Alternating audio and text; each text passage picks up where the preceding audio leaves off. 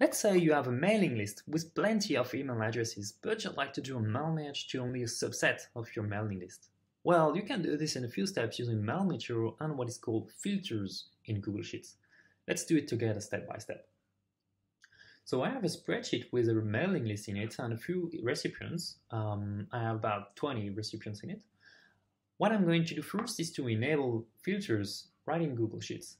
So for that, you need to select all your spreadsheet. So there's different way of doing it. You can select the first row and then Command A on a Mac or Control A on a PC.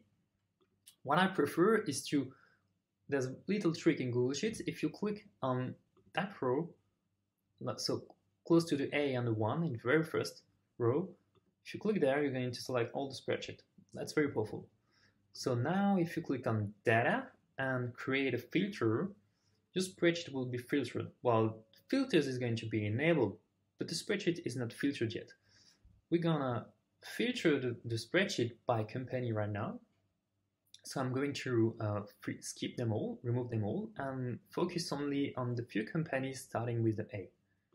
Okay, so now you can see that my spreadsheet is filtered and there's only 3 rows, Michael, Isaac, and Yuri, that are shown. All the others are hidden. If I open Mailmeteor, I will be able to send an email to all these recipients, only those 3 recipients, not the others.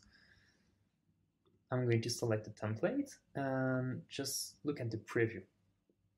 As you can see, Mailmeteor is showing me the very first row, which is Michael. It's Michael. If I go to the next row, that's Isaac, and that's Isaac again. And that's Yuri for the last row. I can send email to all these 3 recipients in a few steps, and now I just need to click on Send Emails. What is really powerful with filters is it lets you follow up. If you send a previous campaign and you'd like to send another email to only people that have opened or clicked your email, you can do this in a few steps using Mailmeteor again. I'm going to select all company again. In here, I had a row that I have hide, and I'm going to create a new filter. Focus only on the emails that have been clicked or opened. Let's put the filter on. And as you can see, there's a few people that have interacted with my email, my previous campaign. And I can send a follow-up email to those recipients only. Again, once the filter is enabled, open Mailmeteor. You select your template. Select the template, and then you can send emails right away or just look at the preview. And again, you will see that Jessica is the first row and will be the first recipient to receive an email from me. And if I go to the next one, it will be Nicola and then Edmond.